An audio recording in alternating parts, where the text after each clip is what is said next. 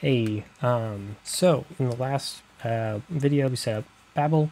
This video, it's nothing really crazy. I just wanted to show you the Babel plugin transform runtime. Figured since we're talking about Babel and talking like kind of going into depth things, you'll probably want to set this up at some point if you are using Babel with Webpack. And basically what it is if you're familiar with how Babel works, basically whenever you there's no like magic really to the transpilation, right? Like Babel has to take ES 2015 code and just convert it to something that ES5 can understand, right? So basically for some certain functionality, it actually makes these like helper functions that are actually end up being embedded into your code. And what can happen is if you don't have this plugin set up, Babel will make copies of these like helper functions wherever you require them in your code. So, obviously if you have a bunch of code and these are embedded all over the place, it's just, extra code for no reason. So if you set up the Babel runtime and the Babel plugin transform runtime,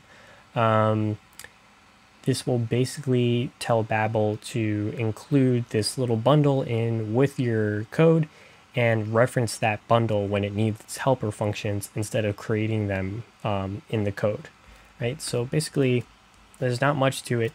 All you have to do is install two dependencies. The first one will be a dev dependency, and that is Babel-plugin, plugin-transform-run runtime. Okay, and the other one will be a regular dependency, so dash save or dash capital S, and that will be Babel dash runtime. Okay. Okay, so and then reload. Okay. Interesting. Okay. I think because I was messing with this before, so it just reloaded. But this is basically what you need to add here. So wherever you have your Babel configuration, whether that's in Webpack, in a .babel.rc file, or like I have it in my package.json, you basically just want to add a plugin section, which is an array, and just add transform-runtime, okay?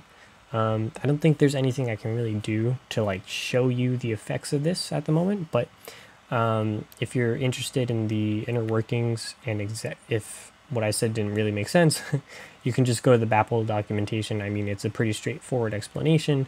So yeah, just want to show you that real quick.